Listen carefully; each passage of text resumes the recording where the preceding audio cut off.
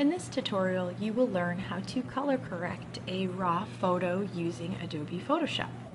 First thing that you're going to need to do is go to Layer, then down to New Adjustment Layer, and you're going to choose Curves. If you'd like to name that layer, you can go ahead and name it. I'm going to call this my adjustment layer, and I'm going to go ahead and click OK. Alright, so now you'll notice that you're going to get a Curves adjustment menu open.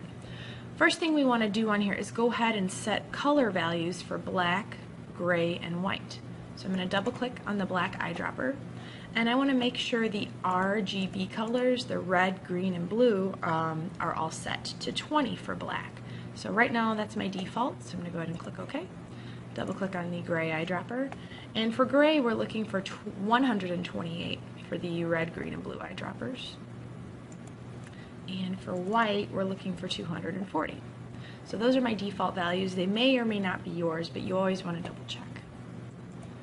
Alright, so next thing I want to do, I'm going to click on my black eyedropper, and what I'm looking to do here is find a part of the photo that is supposed to be black.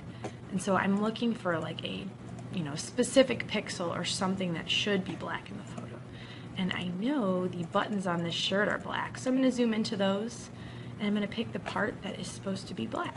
So I'm going to go for the darkest black that I can find and click. Then I'm going to go to the white eyedropper, and I'm going to zoom out. And the next thing I want to do is find a part of the photo that I know is supposed to be white.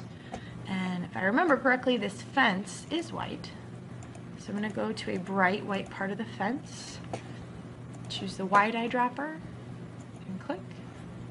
And the next thing you want to do is choose a gray color.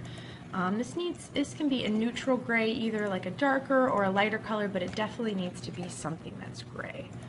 So I'm going to use my hand tool and scooch around to the gray part right here on the shirt. I'm going to go ahead and zoom into that. Make sure I have my gray eyedropper selected here. I'll go ahead and zoom in a little bit first. Alright, so this stripe right here looks like a nice neutral gray color. So I'm going to go ahead and choose my gray eyedropper and click. And I don't like the way that looks, so I'm going to hit Control Z and try one of these darker gray colors over here because they're not quite black. Perfect. Alright, now I'm going to zoom out. You can see my entire photo, and that looks great. It's exactly what I wanted for my color correction.